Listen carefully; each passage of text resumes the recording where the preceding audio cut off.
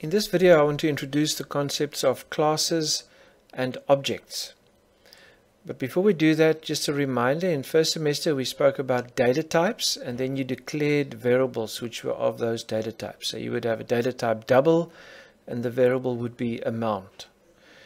The important thing about a variable in this case was that the variable could only contain obviously one value. We took this a bit further late in the semester where we introduced arrays, and in this case array list can keep 10 values, but all 10 values must be integers. Okay, but let's look at this scenario. We want to write a program which keeps data for students, and for each student we want to keep the surname, the name, the student number and the age. Now from first semester knowledge you would have to declare 4 variables: surname, name, student number and age. That's easy enough. The problem comes in, what happens if you now want to keep information on, say, 100 students? How would you do that?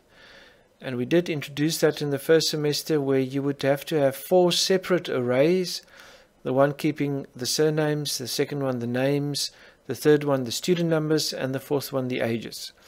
Obviously this is a very complex way of doing it. Now, as I said previously, a class is something like a data type. So you say to yourself, I now want a data type that cannot only keep one string or one integer. This data type must keep a surname, a name, a student number and an age. Obviously there doesn't exist a data type like that, so you define your new data type, and we call it a class. So you declare or define class student, and you say it has 3 strings and an integer, and this is how you would define the class.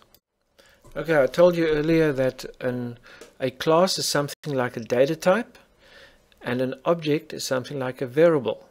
So like in the first semester you would declare a variable x, which is of data type int, or variable amount, which is of data type double.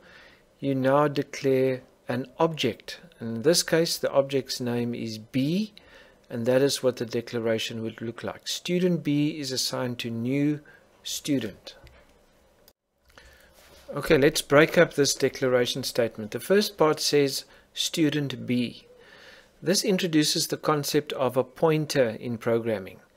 It simply says that B is a pointer, and it will later on be pointing to a piece of memory that will keep information about a student. But at this stage, student B simply just declares the pointer B that could be pointing to something. In programming, the word new normally refers to reserving memory. So this part of the declaration, new student, simply says reserve memory in the computer to store information about one student, and that information will be surname, name, student number and age. So B now points to a part of the memory that is reserved to keep that for variables regarding a student. The other words we use for this is we say B is an instance of the class student. These variables that you find inside an object are often referred to as attributes, and they can also be referred to as fields. So they're either attributes or fields. In this case, surname, name, student number and age are those attributes of the object. The issue is now, how do we change those attributes? First of all, you can't simply say surname is assigned to Greyling like you would do with variables in the first semester. That would be incorrect. You need to indicate that it's surname inside object B. So therefore you say b.surname or b.name. Okay, so how do you display the attributes of an object? First of all, you cannot say console write line B and then expect all the attributes to be displayed. That is an incorrect use of B. You can also not just say console write line surname and expect the surname of B to be displayed, because somehow you need to know where surname comes from. So the correct way would be console write line B.surname and console write line B.name. In summary, what I've done now is I've declared two objects. The one is called B and the other one is F. They are both instances of class student. So they both have attributes surname, name, student number and age. Then I go ahead and I initialize surname and name for B.